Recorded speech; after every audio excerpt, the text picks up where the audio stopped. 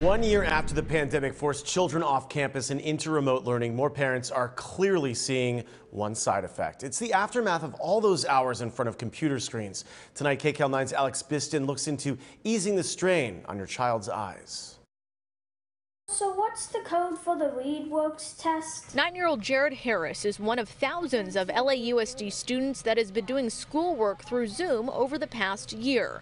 That means between remote learning and after-school homework, the third grader spends up to 7 hours a day on the computer. One eye is starting to make some of my stuff that I see a little blurry. So his father, Larry, took him to a pediatrician. He was doing the eye chart and he was really having problems seeing it.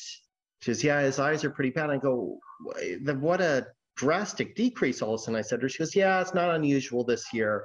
A lot of kids are having a lot of eye strain from being online all day. It's an increasing trend ophthalmologist David Samimi at Dignity Health is taking note of. Patients have been complaining about having more eye irritation in general, and we think it is from, like we said, staring at the screen, not blinking.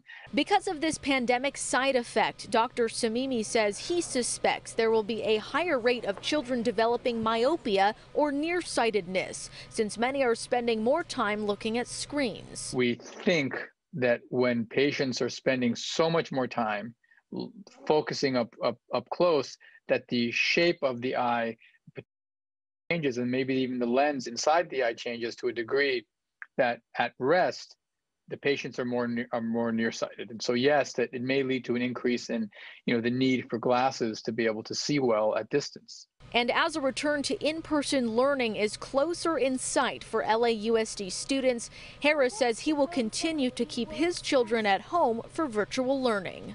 Both my kids, they have autoimmune disorders, and I understand this is one of the fallouts we're going to have to deal with is vision issues. So what can parents do to help protect their child's vision during remote learning? Well, the American Academy of Pediatrics recommends taking frequent breaks from screen time and spending as much time outside as possible. Alex Biston, KCAL 9 News.